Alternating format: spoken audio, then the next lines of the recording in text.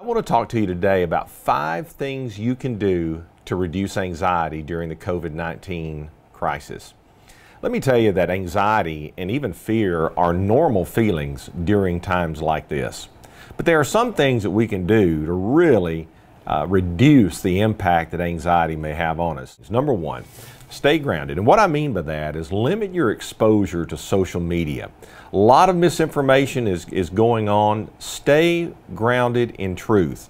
One of the ways that you can do that is go to our own TAMUK website about the COVID-19 coronavirus updates. Number 2, stay focused. Get on a regular routine. Your mind and body respond very positively to consistency and constancy. A third thing to do is to stay connected. Reach out to your professors. They want to hear from you as much as you want to hear from them. It's a difficult transition for many of our professors, so don't think you're the only one that's experiencing anxiety as we're transitioning to a fully online campus. Now, if you're having difficulty connecting with them or hearing from them, I encourage you to reach out to your department chair or to your college dean's office. One of the worst things that we can do during a time of social distancing is social isolation. And we don't want to do that. We want you to stay connected to your family and friends. And if you feel like things are getting too difficult, reach out to our Student Health and Wellness Counseling Services department here at Texas A&M University-Kingsville. Okay, number 4, stay healthy. Practice social distancing. This is a real issue. This is a serious issue.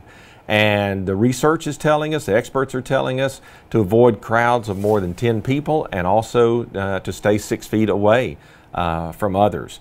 Now, wash your hands also, at least 20 seconds. More research is showing that this is often more effective than hand sanitizers.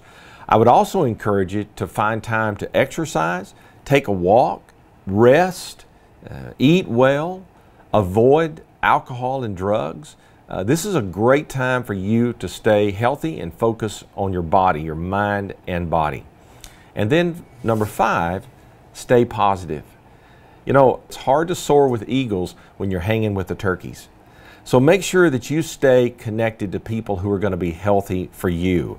Surround yourself with people who have a positive disposition and who are emotionally and mentally grounded. Learn to laugh. Laugh a lot. It's good for you. This is a great time also to do something you've been wanting to do. Read a novel, watch a funny movie, complete some of the chores around your apartment or your house that you've been putting off. These are difficult times. So stay grounded, stay focused, stay connected, stay healthy, and stay positive. Remember, you're part of a Javelina family. We care about you, and we are here for you.